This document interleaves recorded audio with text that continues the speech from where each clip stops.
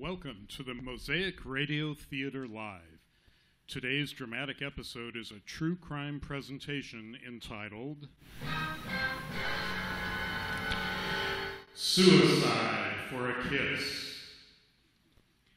Our playwright is Robert Thimmes. Our sound engineer is Juan Salis. Our musical trio is Keagan Mahan, Nick Kleiner, and Garrett Green. Our voice actors are Robert Thimmes as Sheriff Frank Matthews, Craig Showalter as Detective Joe Wilcox, Rebecca Randolph as Mabel Sturgeon, Kat King as Ruth Cadle, Aaron Drake as Prosecutor Harvey, Mario Criner as Raymond Cadle, and John Robertson as Coroner Brower. The characters are all real people. These events really happened. Some of the dialogue is imagined for the sake of our radio play, but make no mistake, these events are true, ripped from the headlines, as it were, and they happened 92 years ago, right here in and around Troy, Ohio. In our last episode of Mosaic Theater Live, Ruth Cadle lay unconscious and bleeding on a cot in the Sturgeon home while her husband Raymond hastened into the night.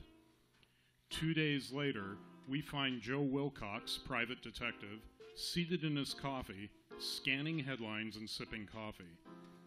Join us as we present episode 2 of Suicide for a Kiss. Come in, Frank. I've been expecting you. Have a seat. How have you been, pal? Good to see you, Joe.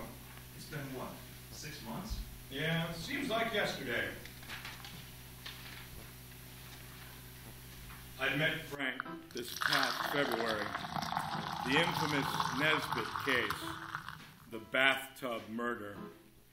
That brutal episode in Troy, Ohio.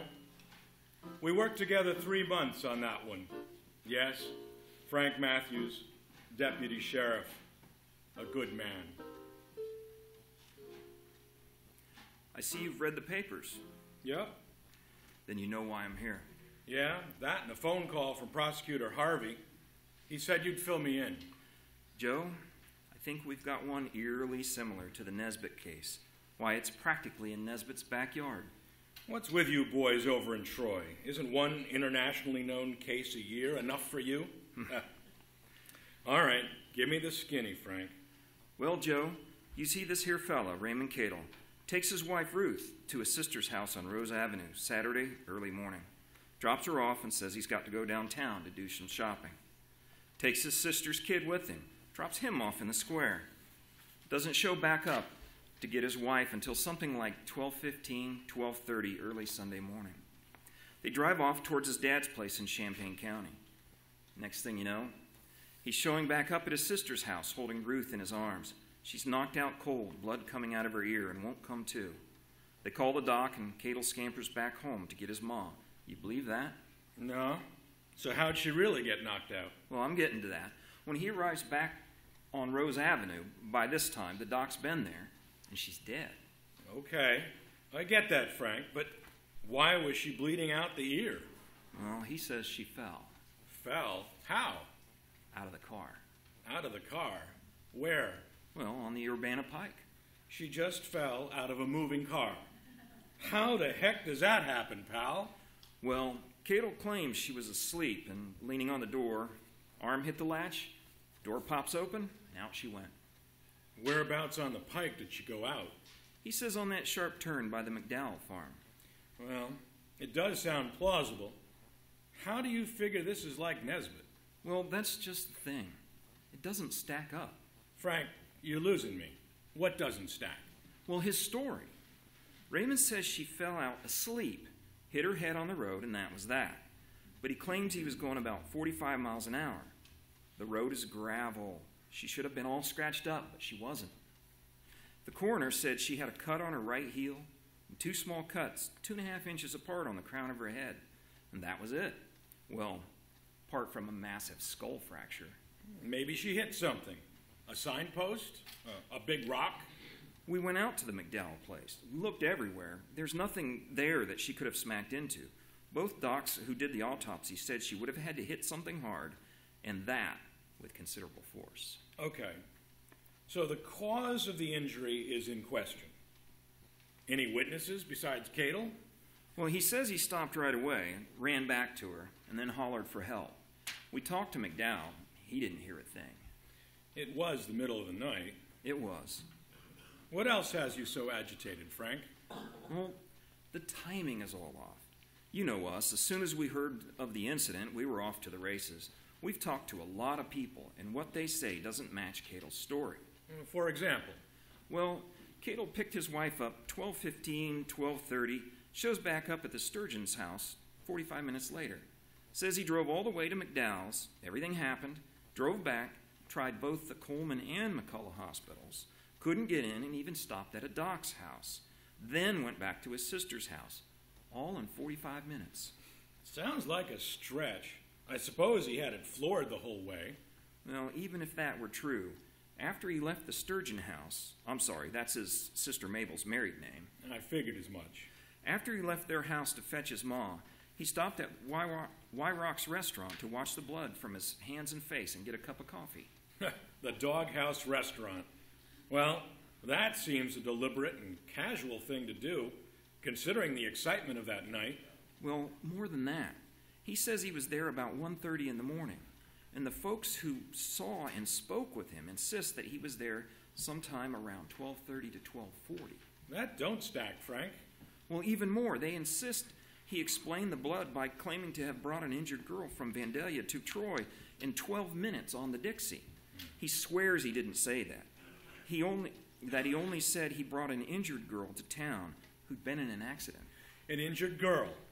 Did it slip his mind to mention that girl was his wife? Now you're asking the same questions we are. Care for some coffee, Frank? No, thanks. I've already had half a pot already.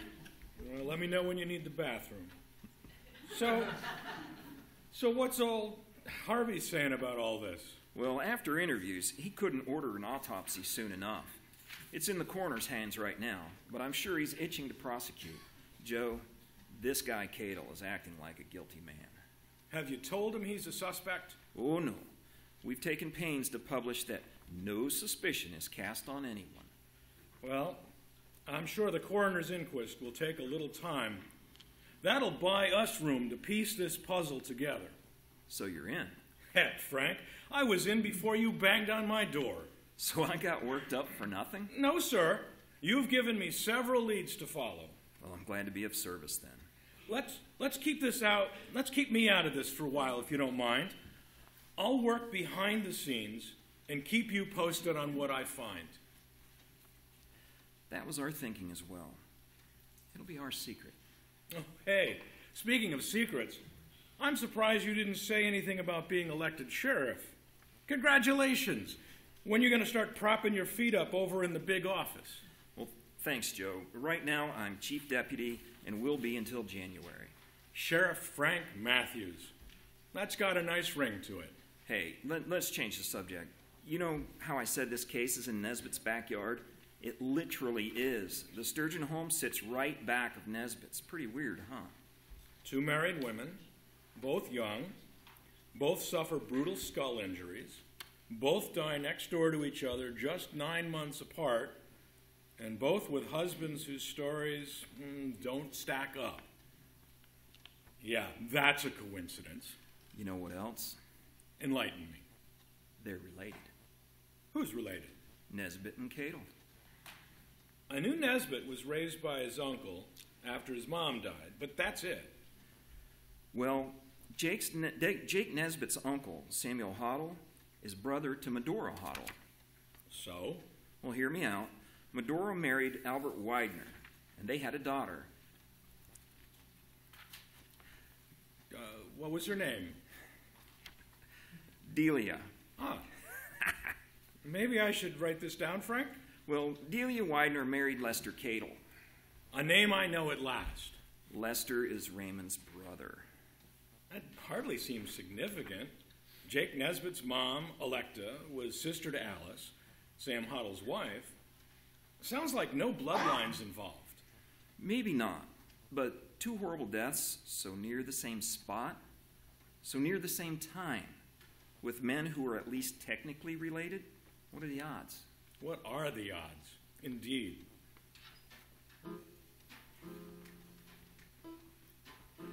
As Frank got up to go, I shook his hand and said, "So long, pal." Then I spent the next couple hours wondering, how many more similarities and strange twists would we have to unfold to solve this mystery? Like in the Nesbitt case, would a confession be among them? What will Joe's investigation reveal? Will Detective Joe Wilcox break the case? Tune in next time for the answers to these and other questions on Suicide for a Kiss.